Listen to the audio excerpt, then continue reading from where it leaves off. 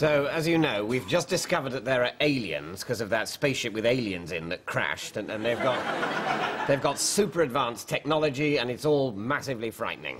So, what's the plan? Well, keep it all a complete secret from everybody, if at all possible. Yes, of course.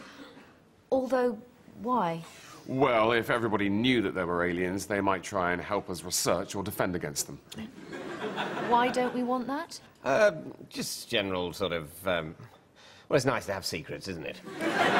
Plus, the government is very keen that nobody should blame them for there being aliens.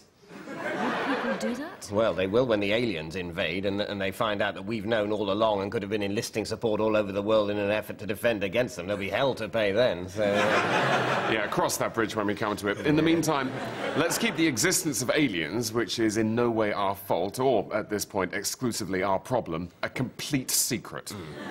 How?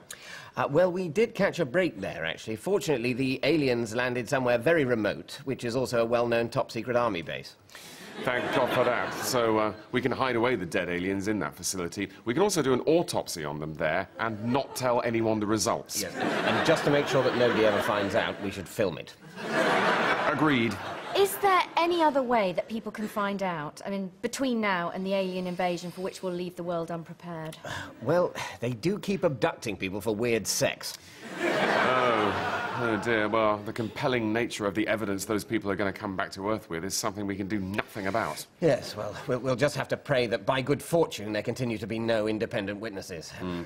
The other problem is that quite a few excellent black and white photographers have pictures of what can pretty much only be spaceships.